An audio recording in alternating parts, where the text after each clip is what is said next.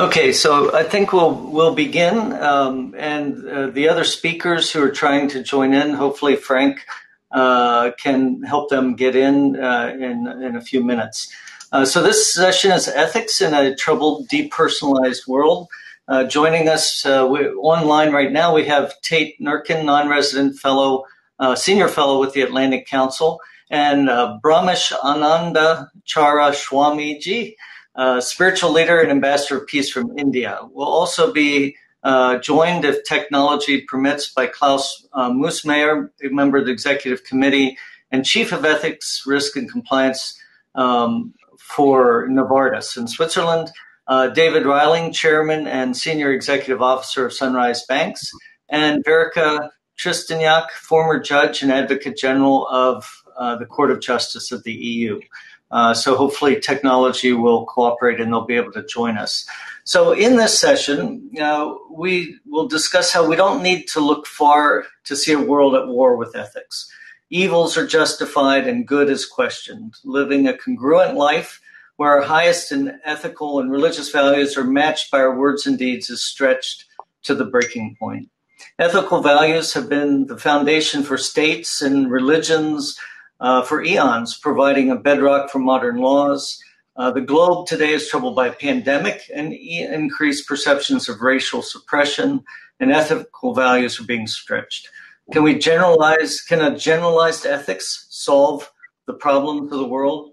And what are the philosophical, political, legal, and religious perspectives that must be addressed? So first we'll turn to Tate. Again, Tate Nurkin, non-resident senior fellow with the Atlantic Council, speaking to us from North Carolina in the United States. And I should mention I'm Brian Grimm, moderator, president of the Religious Freedom and Business Foundation. So now over to you, Tate. Great, thanks, Brian. And it's obviously great to be at another one of these remarkable Horasis events. I come at this topic from a pretty niche perspective, so I'm sure the discussion will expand with our other speakers. But I do think this perspective is relevant to the overall discussion of ethics in a troubled and depersonalized world. I spend my time looking primarily at technology and how it shapes the future of military capabilities and conflict and competition. Geopolitical competition. And it's an interesting time to be in this field. There's a lot going on. All of the technical innovations that we see in the technologies that are driving and shaping the fourth industrial revolution have real, persistent, and powerful consequences for militaries and security communities around the world, particularly in this environment that Brian described. And not just large ones, small ones as well, especially technologies like technology areas like artificial intelligence and bio and neuroscience and robotics, which are changing the nature of the relationship between people and machines generally, but certainly in military and security contexts. And even in some cases, research is going on to figure out how to fuse the cognitive and physical ability of humans and machines. And in this environment where there is a lot of investment in these types of these technologies and the operational concepts of how they might be used in military and security contexts, this context has raised what the Department of Defense here in the United States called in a report released back in February, new ethical ambiguities and risks. And I suspect for many on this call, the question is, what sort of ambiguities are there about the use of artificial intelligence and robotics, for example, in a military and security context? The mind in the conversation frequently and rightly goes to very stark uses of these technologies, like, for example, what we call lethal autonomous weapon systems, more commonly known as killer robots. And there is development of weapon systems that can do these types of things, like identify, categorize, track, and engage without human intervention. But most militaries and security communities around the world, not all, but most, see this as ethically not just problematic, but have enormous discomfort with this and aren't actively pursuing deployment of these types of capabilities. But even there's a little bit of ambiguity because some countries are. And more importantly, the applications for AI in particular in military and security and settings goes well beyond the starkest examples that you can imagine, right? There are a wide range of applications, including some that I would argue could be justified as ethically salutary, right? So AI can enable better decision making. It can help individuals in very stressful environments process more information than they possibly do on their own to make better decisions. It is absolutely critical to the future of simulation and training so that individuals in law enforcement and security and defense are able to diagnose the problems in front of them and act in a way that might diffuse conflict rather than enable it.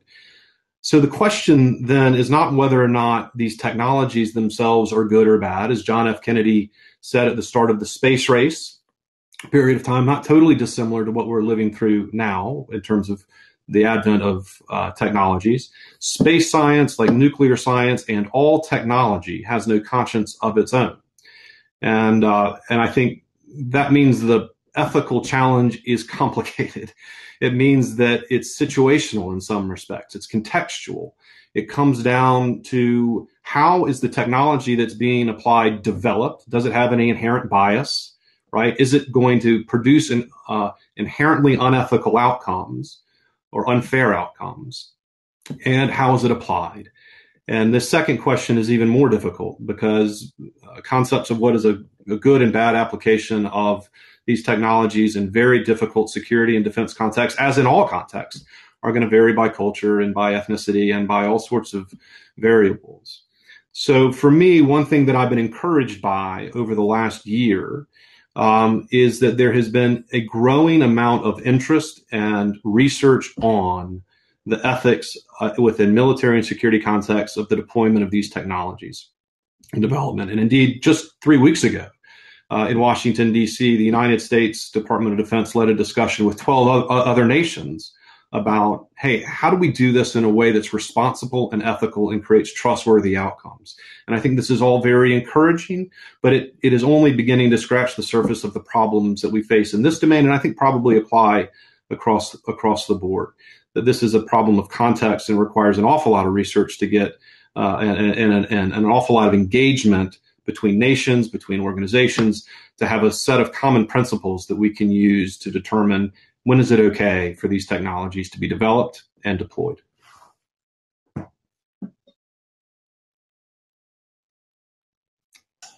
Thank you, Tate.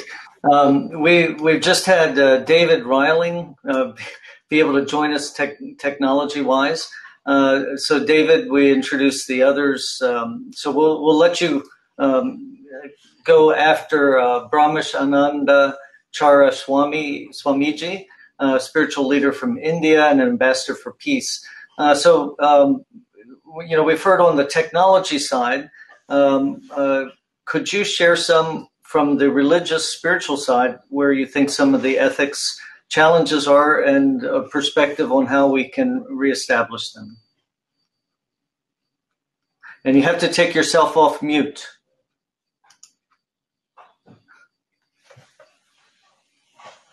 Sorry. Namaste, everyone. I'm Swamiji, and today's topic I'm happy to address in front of all of you. The topic regarding ethics, what I feel is there are some of the major changes we have seen, and people are thinking in that way.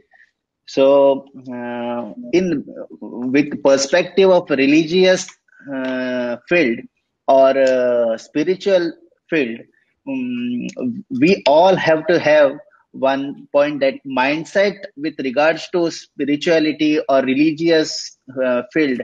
It has to be addressed in this different way, that people should know that religious power or religious people should think that one has to have one faith, whoever it may be. One person may have his faith in anything. It can be an idol, it can be a thought, it can be a book. He can be follower of anyone. But the thing is, the religious principle, we have to think that spirituality is the core of all the religions in the world. And when we are spiritual, then we have to consider, we have to think of our behaviors, ethics, which are already set in the minds of people. So today I wanted to address that the mindset of all the people in the world has to have new ideas or new changes in their mind. So what are those changes I'm thinking? I have to just count. First point is we have to have this God is one. It is means Hindus are God different and Muslims God is different. Such like ideas are not correct ideas, but these are the faith-based organization, or it can be myself. I am happy with the thoughts, but world level, globally, we have to think if world has to get prosper with happiness, peace, with economic power or political power, we have to know that an individual person or individual, any nation, the feeling based or faith based, all the temples or organization shouldn't go beyond their limits, because one God is enough for all whole world. And we have to think that I can pray anyone, but already one set goal or ethics tells us that we have to concentrate on only one God, which is Almighty and Supreme, who is ruling this world. Second part I have to come to my point is we are living with the nature, and Indian philosophical principles tells us there are 4 points we have to consider, and those 4 principles we have to think. The first principle I am thinking just to address whole world has to concentrate on that point is one is duty. We human beings have our own duties to fulfill. What are those duties? Then, if I am an Indian or I am any nation leading, that I have my compulsory attention towards my nation. So that is my duty to bring our nation ahead. Second duty is mine is I am a human being. I am living with the nature. I have to protect the environment is my duty. So first part, human beings has to think that we are living in this world with the nature. So first we have to think that I am a part of nature, environment, and I have to protect environment. Then only human beings will be happy. This pandemic told us that whoever having so much money, so much economically strong, he might be superpower in this world with the money, but he can't do anything when it comes to nature. So pandemic told us, yes, we have to think that nature should be always safe, and it is our duty. So human beings, we can't consider that this is white, this is black, this is some other caste, this is something other creed. No, there is nothing likewise, but we are human beings, we are a part of nature. So racism should get finished with the thought that we are human beings and humanity should be promoted everywhere. So this is our duty. So likewise, duty is the main point, first point we have to think or we have to consider after pandemic.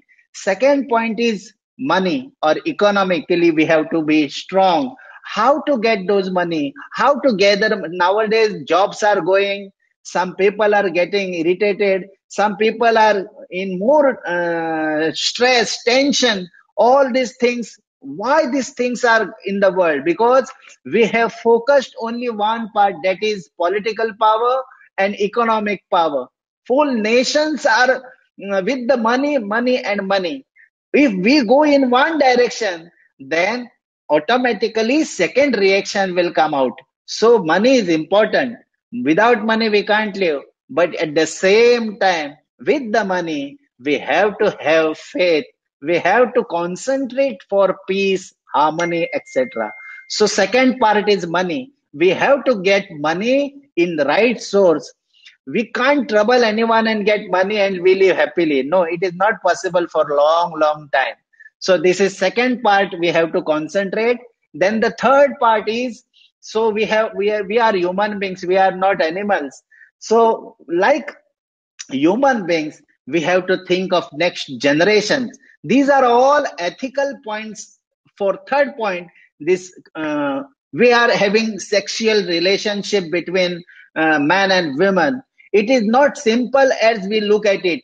It should be in controlled way. It should be in nice way. It is not that bad, but we human beings should know that it is a part of our life. We have to think of our next generations. So whatever what is in our mind will be with the next generation. So having reproduction, we have to think that it should be in the right way. That is the third part we have to think. And last part, a person, how much he will having wish, how much he will earn, how much he will think of world.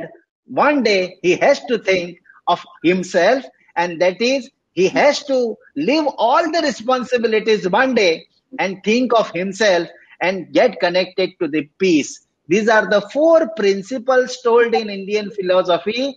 One is duty, second is having money, third is having next generation, means reproduction, and fourth point is living everything and concentrating towards peace. These are the ethics the world has to follow. And with this, I think people will also get attracted towards harmony. People will also get attracted towards mankind. People will also getting attracted towards environment. And such are the principles we need to follow. So I conclude now with these 4 points. Thank you. Very broad and comprehensive philosophy. One of the things I think that religion does provide, and Tate in the first conversation talking about situational ethics, and then now we've moved to more of a universal ethics. So looking at the broad picture as well as the specifics. So we'll turn. We've also been joined by Verica Trstenjak, a former judge and advocate general of the Court of Justice for the European Union. So we'll come to you, Verica, in a minute. First, we'll have David Reiling, who was able to technologically jump on, chairman and chief officer of Sunrise Bank in the U.S., addressing ethical concerns. Of course, banking has faced their share. So we look forward to your perspective. Thank you, Brian, and greetings, everyone. It's wonderful to be with you today, and it's an honor to have this opportunity. And so it'll be interesting. I love Horasis from the standpoint of the different perspectives. And so I'm going to give you a perspective from not only maybe what you might think of a bank, but more of a socially entrepreneurial bank led by an entrepreneur. And so take that for what it is. It might be kind of strange, but here we go. So Sunrise Banks is a U.S.-based nationally chartered bank, and it has a mission that you might put in that generalized ethics world of doing well by doing good. Our specific mission is to be the most innovative bank empowering financial wellness. And so if I had to boil that down a little bit, so we are a certified B Corp. So think of a triple bottom line company of people, planet, prosperity. We are also a legal benefit corporation. And so it allows the directors of the bank to take into account more than shareholder value. They can legally look at all stakeholders, so including the environment, our community, and our employees. Next, we are a certified U.S. Treasury Community Development Financial Institution. So boil that down real quick. That's a walk the talk, meaning over 60% of our loans each and every year are going to go to low and moderate income people or places. And then just lastly, to put a global context here, Sunrise is a member of the Global Alliance of Banking on Value. So 64 of what we would consider the world's most sustainable banks. Again, think of people and planet and prosperity. So yes, you have to be financially safe and sound as a regulated financial institution, but also taking the social and environmental aspects hand in hand along with the sustainability.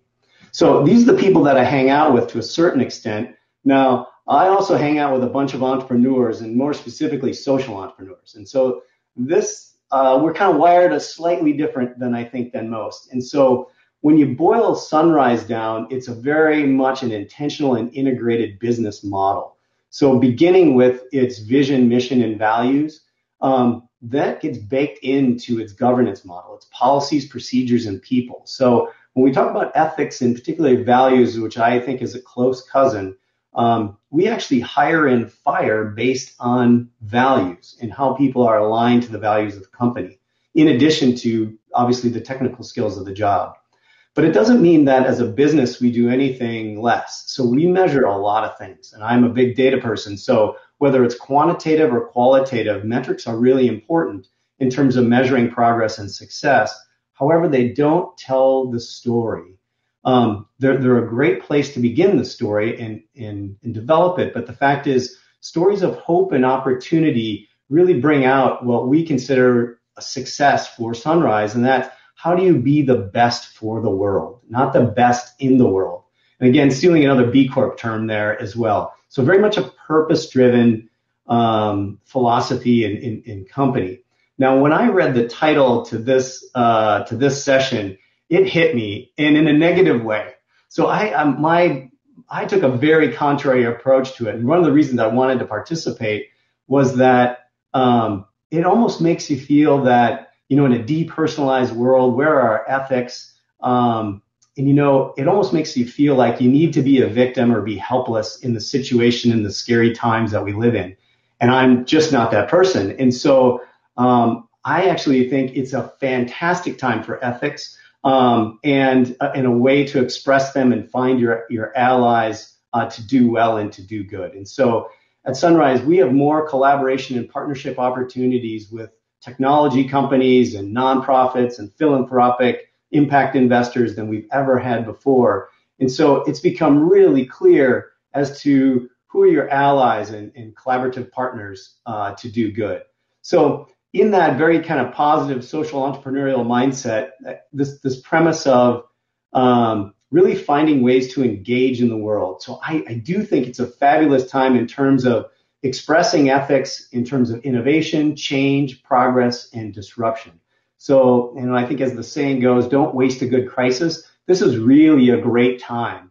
So one of the things that came out in particular was are ethics lacking? And I don't think ethics are lacking, but I do think leadership is, particularly in the institutions that we've relied on in the past, whether it be legal or religious or political. I see change happening at such a fast pace, not only in banking, which is being completely disrupted, but also in other industries due to technology. And I think, if the first 9 months of 2020 are any indication of the change in this decade, we are in for a change like we've never seen before. And I think the institutions that I talked about, the bureaucracies to a certain extent, are having difficulty adapting as quickly as the world is changing. And that is one aspect in where I see the folks I hang out with is the opportunistic side, that there is really great opportunity for positive ethical change to happen. And so I'll leave you with this because between my staff and others that I work with, they get paralyzed and they're very fearful. And they get into that victim or scarcity mindset, and I try to pull them out. So I developed a quick scary times manual of 5 quick strategies. So first, focus on others. Become a source of clarity, confidence, and capabilities for those you can help. Focus on your relationships. Make your relationships with everyone deeper and more dimensional. Don't think of it as an excuse that, I can't meet you in person. Focus on creating value. Realize there is suddenly a much bigger opportunity to create value for everyone who is important in your life. Fourth, focus on opportunities. Capture sudden opportunities and achieve far bigger future than you ever thought possible. And lastly, focus on progress. Treat every scary time as a special period when you can make the biggest personal and professional progress. So I am obviously very optimistic about the future and how to make change. And I appreciate the opportunity to be with you and look forward to the questions. Thank you, Brian. Yeah, thank you, David. That's very encouraging. I think you're exactly right. In these times of upheaval, they're equally times for great innovation, for good, and for new breakthroughs to come through. So thanks for sharing those principles. Appreciate them a lot. Next, we'll be moving to Vera Trstenjak, again, former judge and advocate general of the Court of the European Union, calling in, I think, from Slovenia today. And you'll have to take yourself off mute. There you go. Hello, everybody. So nice to be with you online. I am a Slovenian citizen, but I am based in Vienna, so that I am now in Vienna, in Austria, in Europe. I am a lawyer, so that to speak about ethics as a lawyer is a privilege, I would say. Why? Because as a lawyer, I would like to stress the relationship between ethics and law. And the question is, either legal norms limit ethics, or ethics limits law. I think that the problem of importance and I would say validity and also of power of ethical norms is still visible during the COVID pandemic crisis. Legal norms, this means law, require compliance with legal norms by imposing a sanctions, so that we have set in such cases we have sometimes also sanctions as financial sanctions or even prison. But I would like to stress that it would be appropriate if ethical as well as moral norms and legal norms overlap. This means that if we would have two circles, this means that the circles of law and circles of ethics overlap, so that if there are two circles, that they overlap, so that the law and the ethic is the same. For example, regarding crimes, if somebody is a murderer, what is legally as a crime has to be morally unacceptable. But sometimes law is, smaller, is narrower. Sometimes something that is ethically unacceptable is not legally unacceptable or forbidden. I would say, for example, infidelity in a marriage. So that this is not in law as a sanction. Therefore, I would say we must build on the fact that ethical norms will be the ones that will guide us.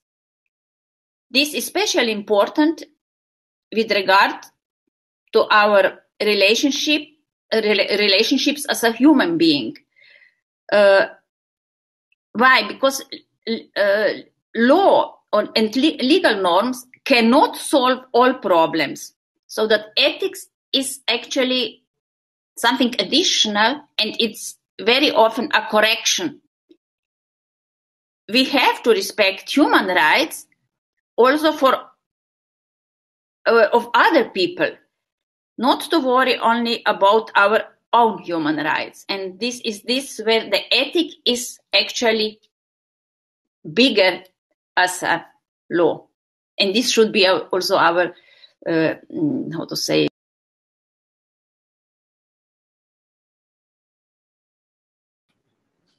Thank you. Thank you. I don't know if we've, seems like we've lost the others. Tate, are you still there? I am, yes. I am. I'm still. Oh, you're still here. Yes. Sorry, the screen just lost all of our speakers. They're coming back on.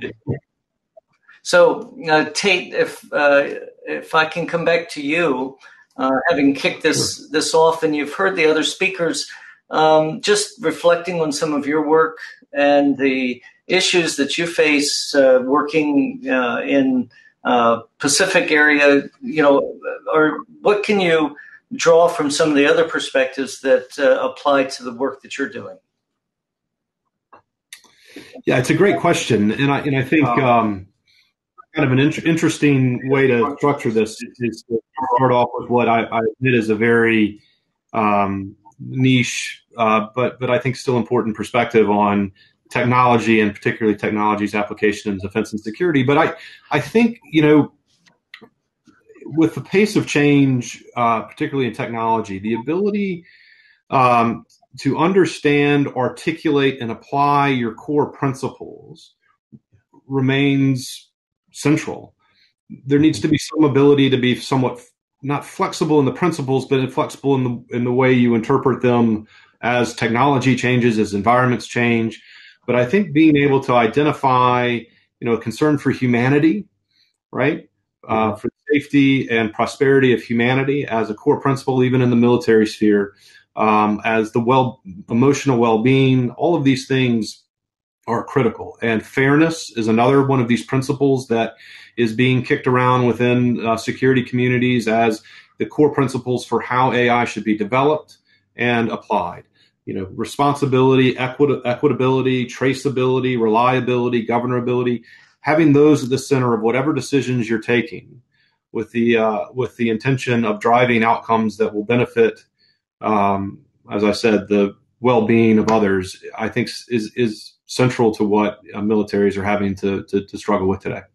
Yeah. Well, thank you. And I just mentioned I'm part of a group called AI and Faith, and we've been having some discussions around how to apply core principles, as you're saying, to this developing field. So I think as this field sort of explodes, maybe the ethics are having to play a little bit of catch up, but that focus on core values and coming back to them makes, I think, gives people a beginning point to address new issues that are coming up. So thank you for sharing that. If I can, you want to? Brian, can I? Sorry, just very quickly. I agree that the ethics has lagged behind the technology and the operational concept development, but I have been encouraged, because I think this needs to be an optimistic message. I've been encouraged over the last 9 to 12 months that there has been a recognition that ethics had to catch up, and B, action that is now being taken. We're at the beginning. I wouldn't say we're at the end or near it, but you have to start somewhere, and I've been impressed by the pace and focus on this issue. Yeah, that's great. And if I can come back to you, David, hearing what Verica shared about the connection between ethics and law. And so in banking, there's a lot of things that are legal that aren't necessarily ethical. Any thoughts you have reflecting on what she shared? Yes, I did. I actually took a couple different things away from the perspective of it's interesting. You're right. There are things in banking that you may consider are legal, but as they get interpreted, really, are they truly ethical? And are they ethical a bit like when you think of the creation of AI? Does it need a parent? Does it need some oversight? And it does, quite frankly. It's interesting in the world I live in, again, a little 180 degrees contrary. In some cases, we are trying to figure out ways in which to work within the law, yet through it, responsibly around it, in which to give people more access to financial services, whether it's to access to the system, convenience, ease of use, and its design. So going back to the laws themselves, sometimes the laws are created in a way that they are biased, and the ethics are not embedded in them, as though the creation of AI as well. And so we find ourselves in a lot of, when we're trying to serve those who are underserved, we're figuring out ways in which, if somebody doesn't have an ID, if someone came from another country who's an immigrant and doesn't have a birth date, the things that are usual markers and identifiers, how else can we identify this person so we can validate and do business and give them access to the financial system, of which the law is not recognizing them? So the law in the body of itself is man-made, and so the fact is it's imperfect in and of itself, whether it's whether there's ethical behavior by the financial institution or whether it doesn't allow access by others because of its design. Thanks. And I'll come back to Verica on this. It's a good point. Just because something's legal and coded in law, of course, doesn't make it ethical. It might even be unethical. Do you have any examples from the European Union of where there have been laws on the books that were unethical that have been changed? Or can you address this topic of when a law is biased? What do we do in those cases? I couldn't hear the beginning of your question. Is this was for me or for you? So yeah. Sorry, I don't know. You were muted. Yeah. Could you repeat what was? Yes. So the question that David was describing is that sometimes the law itself is biased towards one group or another, and therefore, to be ethical, you have to find some way to either work around the law. So within the European Union, have you experienced any of these situations where there's a law on the books that actually creates ethical problems? And if so, how do you deal with that?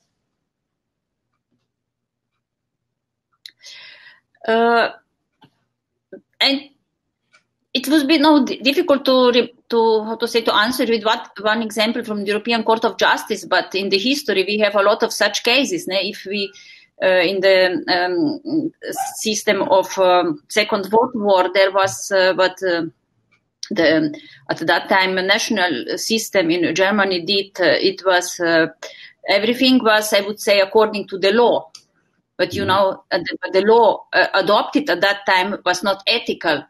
And this was not a justice, so that after the Second World War, all these laws were annulled and were cancelled. So that this is very often in the history, and this is the task of the judge, is not to read only the law, but to respect also the moral and ethical norms. So that the judge today, it's not only it's not only reading it's not only reading the law, but it's also explaining it in the connections with the ethical and moral norms. So that thank you. In history, there are many such cases when the judge, but maybe also now in the Corona crisis, maybe we will see if the law is really very narrow, then the judge, and we will have a lot of cases in the future concerning the Corona crisis, has to respect, or has to take in account also ethical and moral norms. Yeah, thank you. Unfortunately, we're out of time, and appreciate all the panelists who spoke and those who attended our session. So if you want to contact any of these, I think through the online, you're able to connect with any of the speakers today. And I wish everybody a good day and enjoy the rest of the conference. Thank you all. Bye-bye. Bye. Bye. Bye. Thank you so much. Thank you.